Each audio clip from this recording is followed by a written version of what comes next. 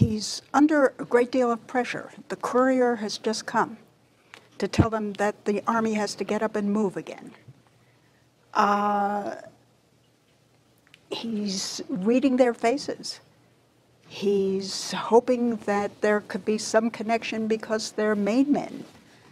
These are not very philosophical or theoretical things, but instinctually he knows he cannot shoot them.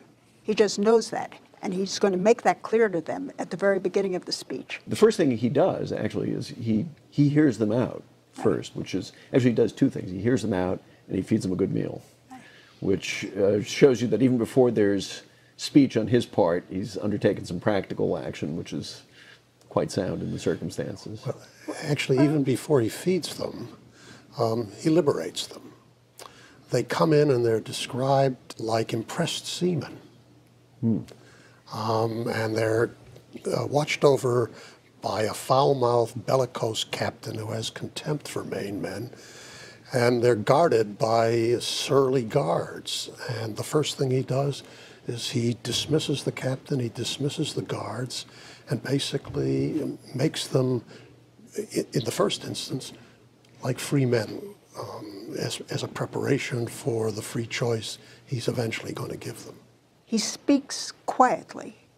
He's obviously, or must have been, a wonderful teacher of rhetoric, because his rhetoric and everything that surrounds it is really perfect, it seems to me. He speaks quietly, softly, so they have to gather round and listen. After the high-pitched speech about ideals and principles, he then descends, and that's also important. He says, look, it's still the Army, but you're as free as I can make you. Have a conversation, decide for yourself. You got two choices. You can either get your rifles and come and fight, or you'll come under guard. In the end, I'll do what I can. And then finally, this wonderful pitch, you know. It's wonderful. If we lose this fight, we're going to lose the war. So if you'll join us, I'd personally be very grateful.